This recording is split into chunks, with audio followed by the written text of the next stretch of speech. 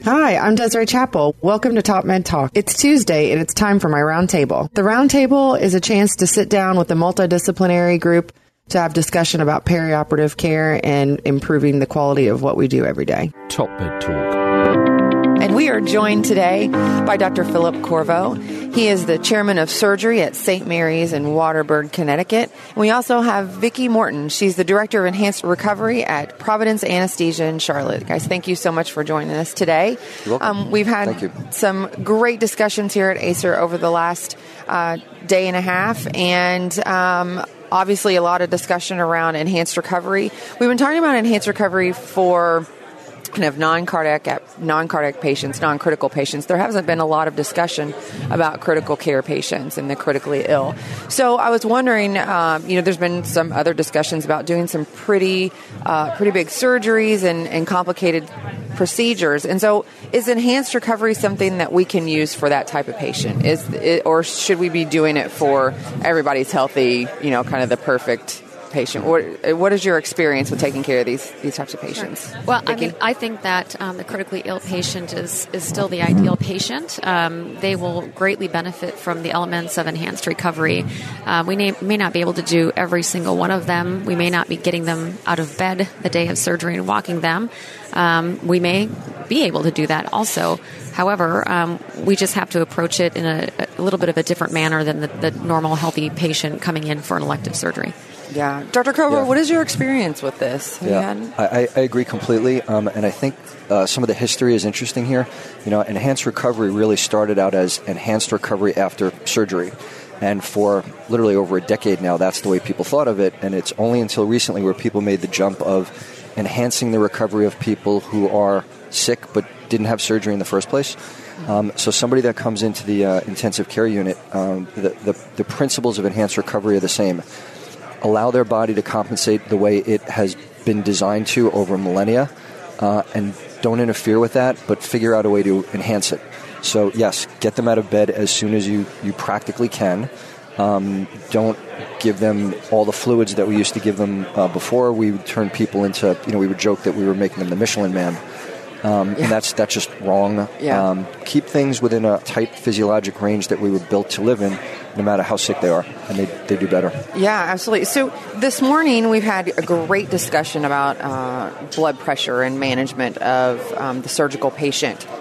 And there was also some discussion from the crowd. We were talking about technology and how do we utilize technology. What are your feelings on monitoring, continuous monitoring, using technology, and does it have a place in enhanced recovery, I guess is a better question. I think that intraoperatively, let me start there. Elements like goal-directed fluid therapy are of great benefit intra-op for the majority of surgeries. Postoperatively, I think that for select surgeries, the larger surgeries, I think it's perfectly appropriate, especially if they're going to the ICU after surgery. I do wonder if the surgeries that are going out to the floors, not as critically ill, if monitoring these patients potentially just may not work in those areas. But if they're going to the ICU and there is that level of care, that we should be monitoring them.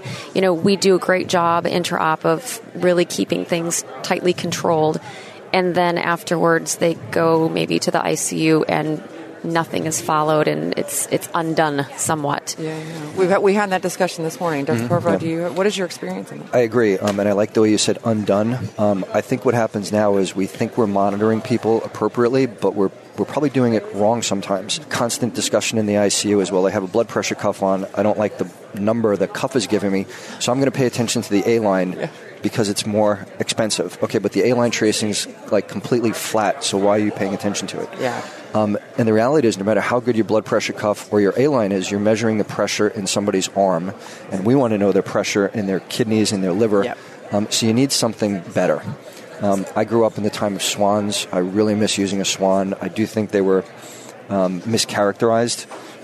But if you have the ability, and we do, to see people's intravascular fluid status and, again, keep them in that physiologic range where they're happy, that's what we need to do. I completely agree. And we all know, even if we are getting a blood pressure, a blood pressure decline is our late indicator, right? So we already are behind the 8 ball if we see hypotension. So we need to use parameters that are a little bit more dynamic and give us more of a real-time picture. Yeah, for sure. And I mean, there's a lot of technology that's coming out there that's, a lot less invasive than a swan that can give us that. And, one piece when you add that technology into practice, I just think the learning curve is so steep on it and people get so frustrated. One thing I think anytime we're talking about monitoring with or without newer technology is that what are people actually doing with the information that these monitors are collecting? What are your parameters? Do you have a protocol to follow? Is that something that you guys use, Dr. Corvo, in your practice? Do you have specific parameters and protocols that set up the expectation for if I'm having blood pressure issues, this is what I do? I don't just automatically open the rollerball clamp and give them fluids, or you know what I mean? Yes. We absolutely do have flow charts for exactly that. And if this is the blood pressure and you don't like it, do these steps first. If they work, great. If they don't, then go into this pathway. I think the biggest challenge that we have is when somebody comes from anywhere else in the hospital into the intensive care unit, the initial frenzy sets people up in a certain direction, and it's only after we've put 3 vasopressors on somebody that we whip out the monitor that we should have brought out, literally 2 days ago. Yeah. So that's the challenge that we have. Yeah, for sure. Vicki, what is your experience? I know that you've done a lot of teaching and educating nurses for post-op care, and I'm not just talking for critically ill patients. I'm just in general. What is your teaching? What are the teaching points? I first start by teaching them the literature. I pull out the literature and say, this is what the evidence is telling us is the right thing to do. So this is not just me coming into the unit asking you to provide more care and to keep you busier. There's a method behind the madness.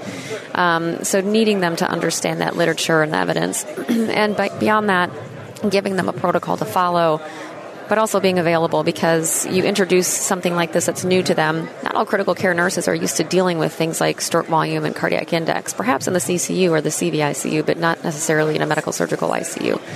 So making sure that they understand what it is that they're treating, why they're treating it, giving them a very defined protocol, what fluids, when they should document, what we're looking at, holding them accountable, and always being available. Yeah, for sure. So Dr. Corvo, you said you do have some protocols and pathways in place. What are you doing to monitor that people are actually utilizing that? Or are you doing like process measures, or are you able to pull data to kind of see that? We're able to pull the data. The trick sometimes is actually getting people to enter the data in the first place, because they're busy taking care of the patient. So the more automated the data collection is with whatever monitor device we're using, the better. And now a lot of them just plug right into the monitors that we have in the bed. If you have the right, I'm going to say software plugins, you can even have it automatically upload its information every 10 minutes or so right into your EMR, which is great. And once it's in the EMR, you can do anything you want with it. Yeah. One point when we talk about teaching the nurses, and one of the other guests we've had on the podcast, they were talking about providing post data about a case that went really, really well, and they were on an ERAS pathway and they had this great outcome, and they could look at all pieces of the chart, everywhere there was, they followed every piece of the pathway and every piece of the protocol. And then versus when the patient, and I hate using this phrase, but people understand it, falling off the pathway, right? Yep. They didn't fulfill the intended outcome, and putting those two next to one another. And I've done that in my own practice intraoperative, like, okay, this patient came out with, pretty severe post-op hypotension, post-op day 1 and 2. We're still really struggling to catch up with that. What did our intra-op piece look like? And is that something that you've utilized in your practice, Vicki? Yeah, absolutely. Constant feedback is so important with an enhanced recovery pathway, not just to help clinicians understand what's going well and maybe what's not going so well, but to make sure that they know the data. They know how they're contributing to this. I think it's really important to go through those steps, albeit it may not be so comfortable sometimes, because maybe clinicians feel like you're saying it was their fault. It's not punitive. It's a learning opportunity. And I try to remind them of that. But I think it is very important to not just look at what's so great here, but what are we not doing so great and what do we need to fix? Yeah, we learning from our experiences, right? Yes. You can imagine a lot of these cases end up getting presented like at M&M conferences. And I think you tend to learn a lot more from the things that didn't go as well as they should have. So you come to a conference like this and people give you their case studies and you're like, wow, that was fantastic. The reality is they did it 50 other times and it wasn't so fantastic, and they're showing off when they give you their case study. Yeah, absolutely. But when you point out to your staff, here's where we went wrong, here's what we should have done instead, now you've helped the next patient.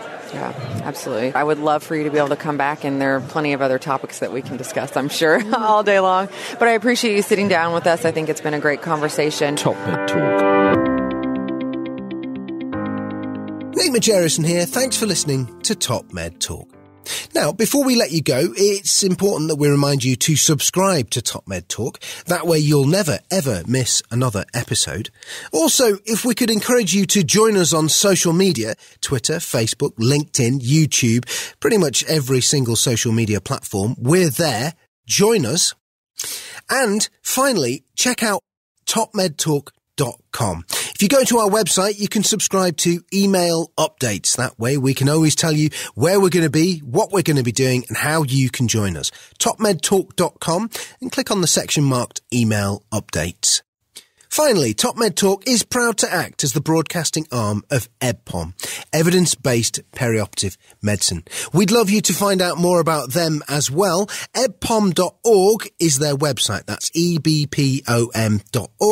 And if you go to ebpom.org/meetings, you can find out about some of the wonderful meetings that we attend and cover across the year here on Top Med Talk. That's ebpom.org/meetings.